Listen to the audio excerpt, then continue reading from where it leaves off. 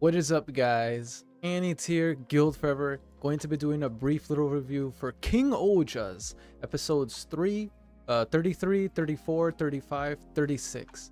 I was originally gonna get 5, but we'll get more next week anyway. So yeah, that's it for this week of King-Ohger's. I'm gonna do my best to make it to where at least I'll get out at least once a week, like King-Ohger episodes, a certain amount. So hopefully maybe next week or the week after, I should be fully caught up with the series. And then we can go back to focusing on Kamen Rider Gachard. So don't worry, Gachard is coming. That or just somehow figured out a way to fit in a schedule where I can get in both. But anyway, you guys will see in the upcoming week. But yeah, other than that, all I have to say is, man, the crossover for the Dinosaur Super Sentai crossover with King-Ohger, I thought that was really damn cool. I loved it. And funny enough, I didn't realize till recently, but one of my subscribers / mods told me, King, you might he if you're familiar with him, he is very noticeable in the Super Sentai Kamen Rider. Anyway, I'm rambling. I'm sorry, King. Anyway, so yeah, I did not know the Pink Ranger for the Dinosaur Super Sentai. I didn't know that was Prince's mom. So that means Prince is actually the son of the original, Dinosaur Red Ranger for that Super Sentai. Again, I don't know the name completely or know how to say it properly. I will admit, it does make me interested in seeing how that series is, if I ever decide to go back and check it out. Yeah, so I thought that was interesting. For a moment, I thought they were a thing, because I noticed they did share the last name, but I thought they shared the last name because they were a thing. Again, that's what I thought. Okay, don't quote me. Okay, I did not think they were like son and mother. Okay, that did not went through my head. My bad. So yeah, that was cool to see that little crossover. I like how the crossover still carried over into the following episode too. Like in episode, I think it was episode 34, where the one mecha sword for that Super Sentai managed to hitch a ride on on the flying fortress, the flying mecha sword, and they were able to get like a Shogod Gattai or combination with the other Shogods with the Dino mecha sword. Sorry guys, my mind's all over the place. So yeah, I thought it was cool seeing a combination of those, and it was epic, especially when it was started breakdancing. Oh, that was so cool to see. That was really cool to see. I loved every single bit of it. The one thing that's the biggest problem currently right now in terms of what's happening in the series is that the kings were gone for quite literally 6 months, and in that time their reign, I don't like to say their reign because it almost makes them sound like tyrants, even though Gira would probably like double down on that. But the point is, like, while they were no longer in rule, let's just say that, throughout those 6 months, the galactic insects literally made it to where, or at least Dudreg, or however you say, like, the king of the cosmos, he managed to make his minions, or his followers, apprehend each king's throne and pretty much ruling or downright completely destroying each kingdom. Unfortunately, Yanma, yeah, he lost his kingdom. I'm sure there's a few survivors within his domain, like Tanuki. Again, I forgot his actual name, so I just call him Tanuki, but you know what I'm talking. I also like seeing the backstory between them. It really shows they didn't exactly were that close or they got along that well like in the beginning. It's something that slowly developed over time, and I enjoyed watching it. I enjoyed seeing how much they how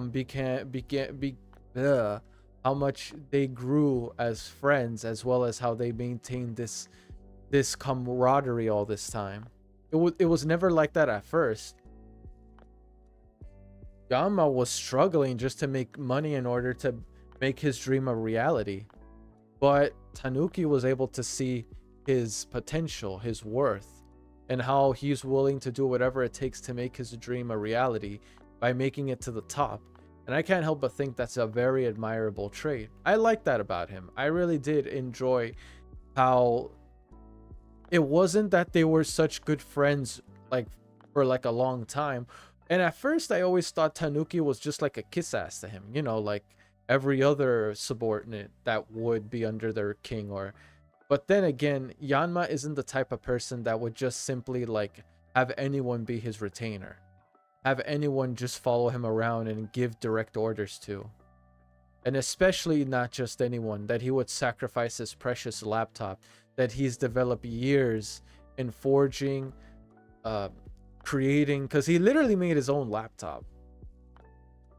He'd rather sacrifice his own precious device than to see one of his retainer be slaughtered or killed. Well, not killed, but take his own life in order to not fulfill the order that was given to him by that sick space bug chick. So I do enjoy how, despite what they lost, for Yanma, losing his friend, his comrade, someone he's known for a long time, for him that would have left a greater scar than his kingdom falling before his eyes. I like that. I really enjoyed how the value of life is worth more than the value of things. And then we get into the whole scenario with Hemino. Bruh, yo, I'm not gonna lie to you, that was sick. I love that episode. That was freaking sick. So that's how Sebas looks like under all that makeup. Bruh, dude's a damn playboy. But I don't understand, why the heck was he trying to take his own life? Was there something about himself he didn't like? Or maybe he just thought the only thing he was worth for was skin deep, basically his appearance. And then how that forgot the insect's name, but the one that's been manipulating them the whole entire time, how he got played by Sebas and Hemino. I thought that was epic. I thought that was the most, like, that was very clever. Sebas knew from the beginning that that was never the real Hemino. He was just playing a facade just to catch him in the act, and then reveal to the public, like, yo, that is not Hemino. That is an imposter. Among Us? Among Us? Okay, I had to. Okay, I had to. Don't judge me.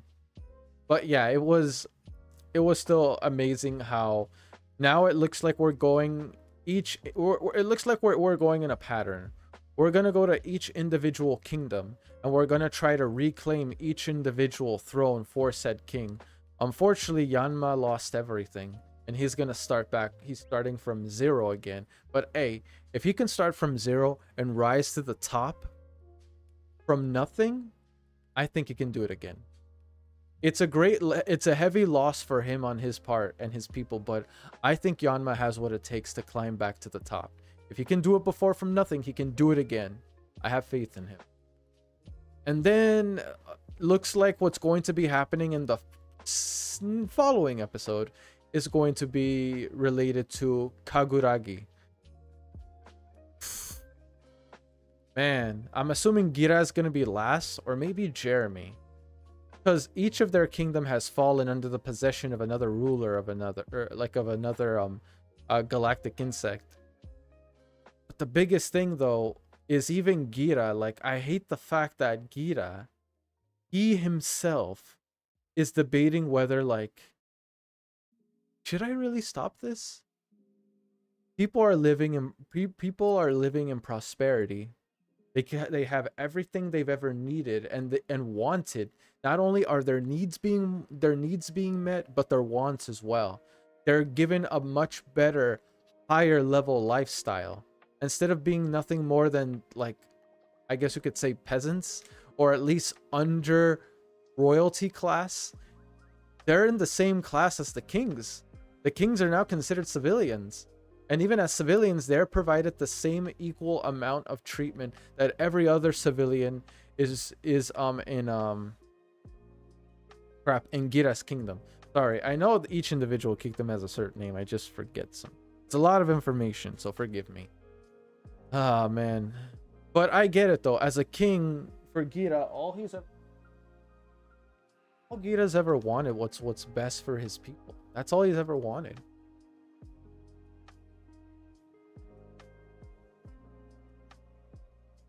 If his people are happy, he's happy. And I don't blame him for thinking that way. But he has to understand, this ain't out of the goodness of their hearts. They're doing this as a way to manipulate them. Gira, you know deep down, regardless of how happy your people feel, this is all just a ploy, a ruse, manipulation. They're using your people for something. You know what that is. Meaning their trust. A king is not a king without his people. If the people do not have faith or have confidence in their own king, then what's the use of having a crown, a throne, if they don't even accept him? That's the $1 million question, man. And that's exactly why, in my personal opinion,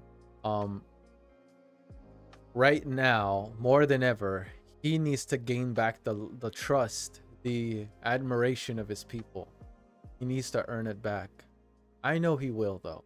I know he will. Gira stronger than that. And save the best for last. Rakali's is back, but as always, well, I wouldn't say as always. We never knew before, but now we do. He's literally nothing more than a pawn in the Galactic's insects. He's literally being used to win over, or at least to make Gira lose his position in power. That's literally what all the insects are being used for, to lose their own power. But now, with Rakali's back in power and back in control, I'm sure most people, because they've learned to be under his reign, and despite of his backstory, I'm almost certain the people don't even care that a ruler that was treating them horribly is now once again reclaiming or stealing Gira's throne. And again, despite their past history, I'm certain they don't even care. All they care about is quite literally, like, you know, honestly, I don't even think they even care who's the ruler, as long as all their needs and wants are met. As long as all those desires of theirs are met, it don't even freaking matter who's ruler at this point. And that's what the galactic insects are doing. They're preying on humanity's biggest sins. Greed. It's human nature. Once humans have a taste of what it's like to have, like, power, riches, status, to be able to acquire these things, hell, even one of these things is only going to change them for the worse. It will literally bring out the worst in humanity. And here's the thing. Humans are at their lowest whenever they reach a level of status, wealth, or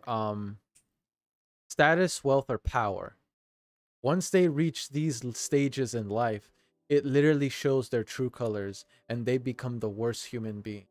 That's why people that are not knowing of what it's like to be at the top, people like them end up becoming the most those type of people become what's best in humans, because they are the ones that are able to look beyond their own desires and look on what's important. Our fellow humans, our brothers, our sisters, our friends, our fathers, our mothers, the best in us. That's what someone that has no desire for worldly possession, power, status, what they are, as long as they cherish what is the most important thing, each other. I'm not sure if that came off as cheesy as hell, but that's what I truly, honestly believe. in my personal. You guys can choose to agree or disagree.